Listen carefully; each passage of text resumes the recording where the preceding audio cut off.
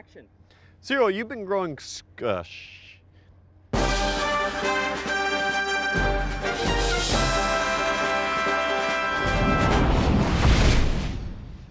With the entire world talking about super Cropsies, I've come here to interview Cyril Hickey, a farm heroes and Cropsies enthusiast, in a segment I like to call Interview with a Cropsie Farmer.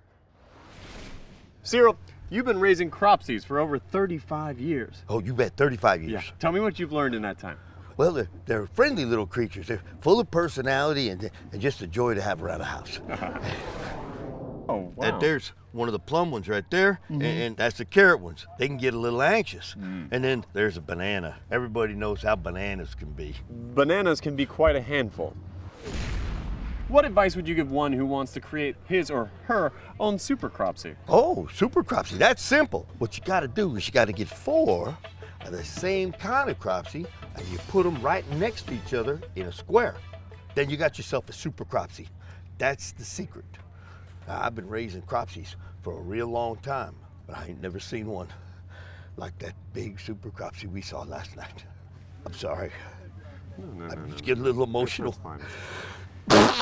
And there you can see it. Everything you need to know about raising Cropsies and super Cropsies. So from Dale Daily and Channel 3 News, it's goodbye. And also goodbye from a rather emotional Cyril Hickey.